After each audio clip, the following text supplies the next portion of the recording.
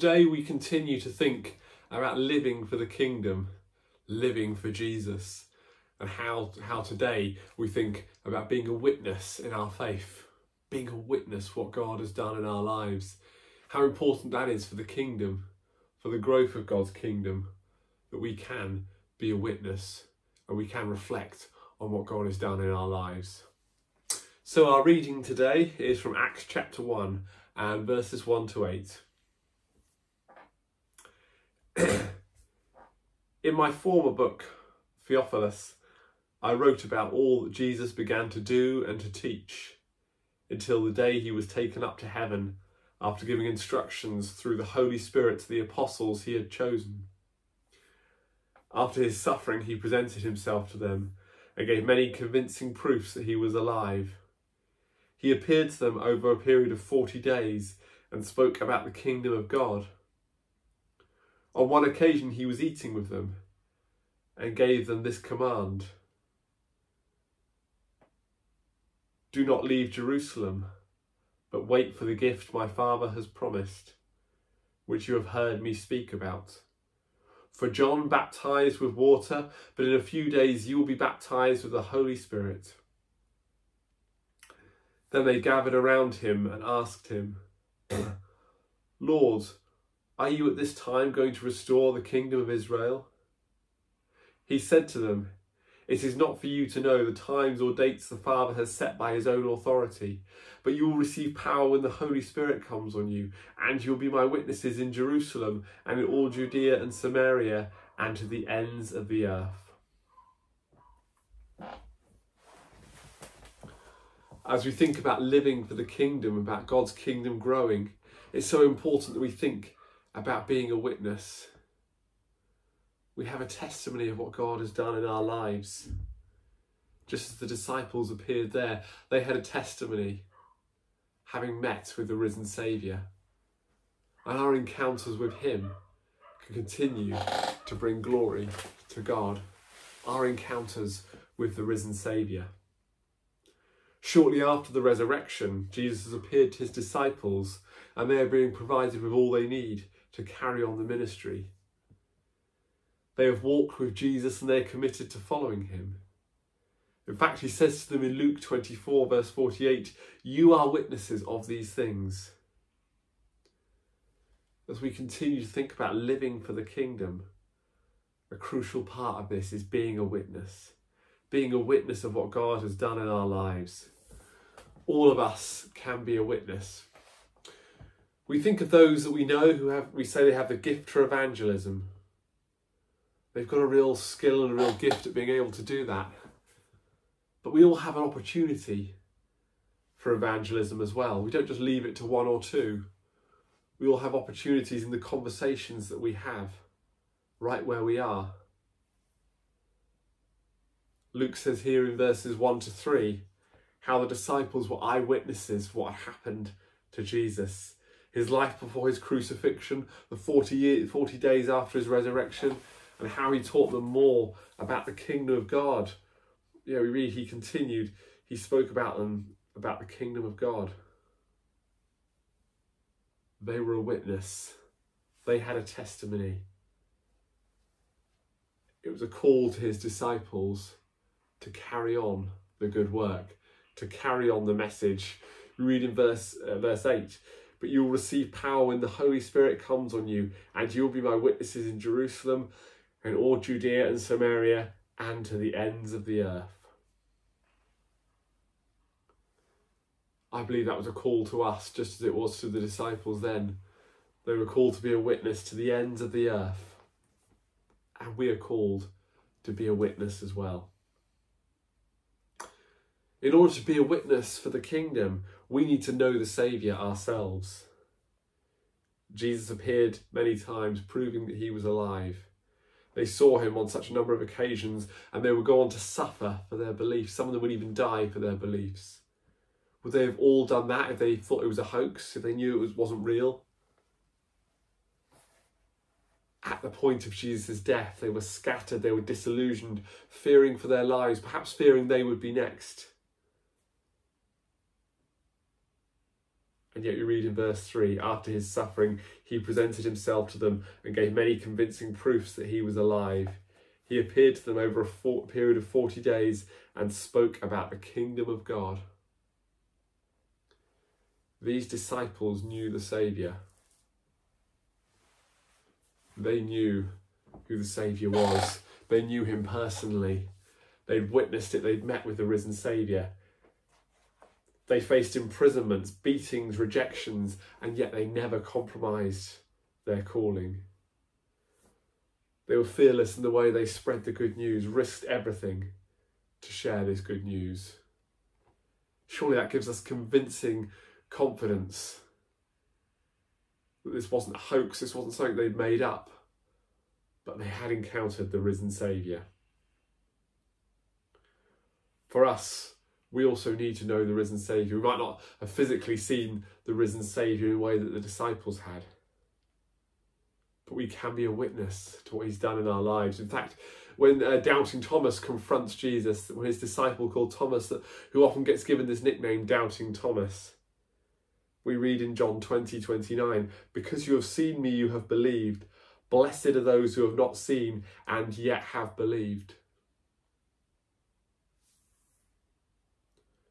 For us, we have a testimony of what he's done in our lives. We can be a witness of those things. We can be just as much a witness for our daily walk with Jesus. How we know he's made a difference in our lives. All of us have a testimony. All of us can share about what he's done in our lives. And all of us will have the opportunities, as we'll come to a bit later on. So as well as knowing the Saviour, we need to have a desire for salvation for others. Part of being a witness in the kingdom is wanting others to come to faith. The disciples wanted others to hear the message, for that message to spread, for others to come to faith. As you read in Matthew 28, verses 19 to 20, therefore go and make disciples of all nations, baptizing them in the name of the Father, the Son, and the Holy Spirit, and teaching them to obey everything I have commanded you. And surely I am with you always, to the very end of the age.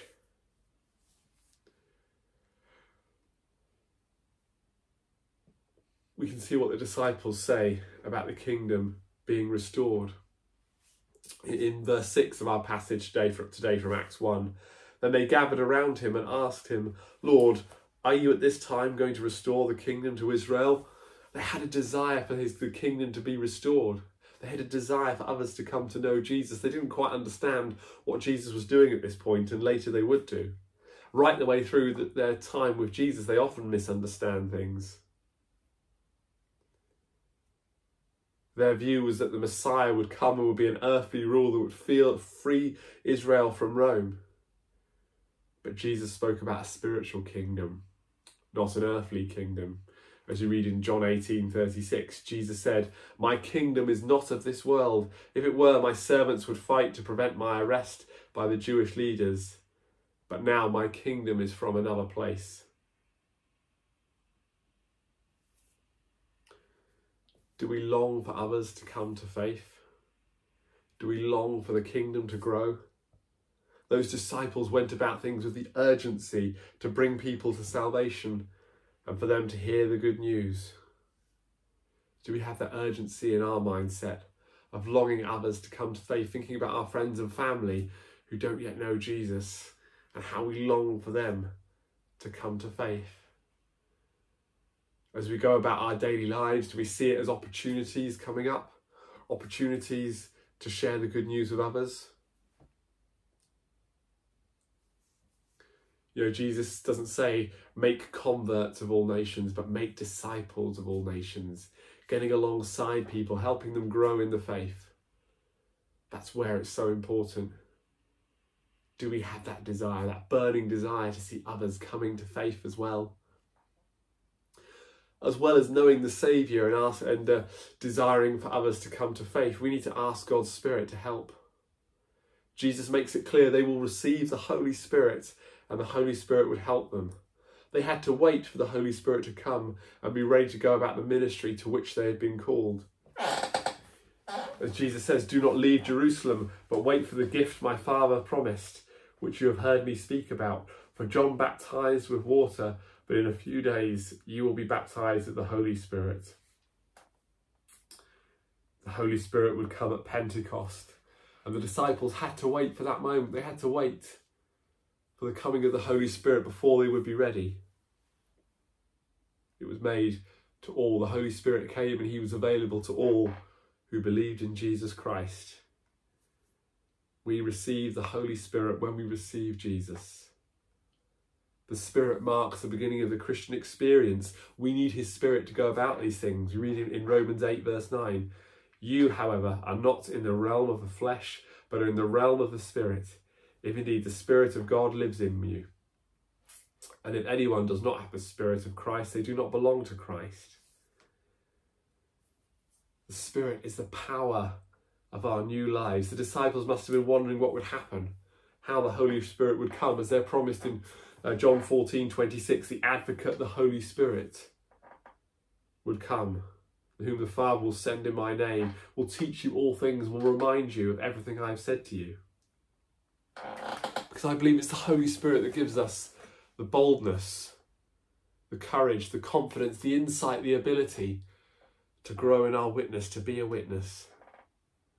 Do we know that the Holy Spirit is at work in our lives, giving us the confidence for what lies ahead? This can give us the assurance that the Holy Spirit is with us. Perhaps we feel inadequate, we feel we're unable to be a witness for the kingdom. And yet we are reminded that the Holy Spirit is with us.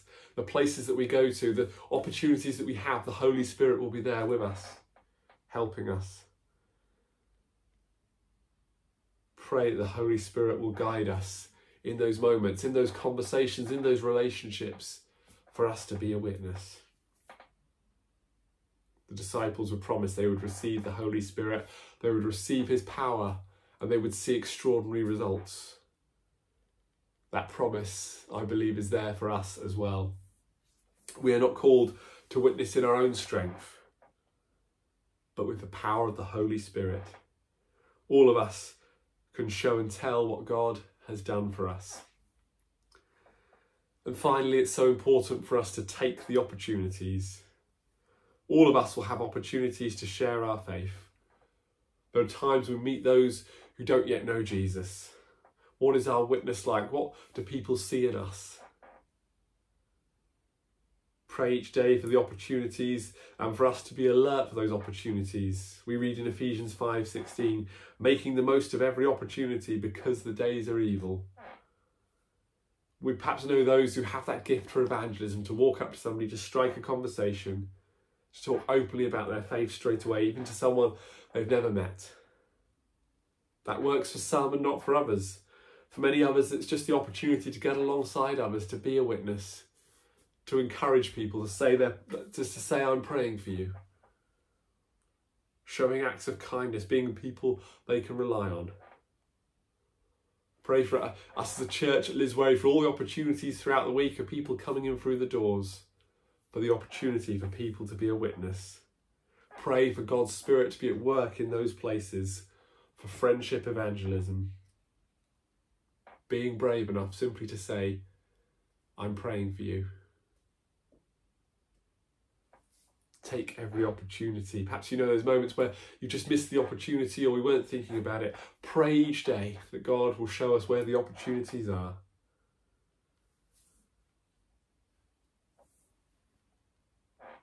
We can think about those close to us, but even those we've never met, but just pray for those divine appointments that we can take every opportunity. When we think about the kingdom, we need to be a good witness and to help the kingdom grow. As we read in verse 8, but you will receive power when the Holy Spirit comes on you, and you will be my witnesses in Jerusalem and in all Judea and Samaria and to the ends of the earth. That was the commission for the disciples, to take every opportunity, and it's there for us as well. To be a witness for the kingdom, we need to know the Saviour, truly know Jesus in our lives, be walking with him each day so we can share the testimony of what he's done in our lives. Desire salvation for others, really want other people to come to that knowledge of the risen Saviour. and to ask for God's Spirit to help us, and to take every opportunity. Pray for where he is showing us the opportunities, and pray for him to be with us. Let us pray. Father God, we thank you for your great love, for all that you've done in our lives. We pray for our witnesses. We pray for our opportunities, that we would take the opportunities when you give them to us, to show your love and kindness to others, and to know that we are your witnesses. So we ask that we can go in the power of your Holy Spirit and share our faith, share our testimony of the risen Saviour. In Jesus' name, amen.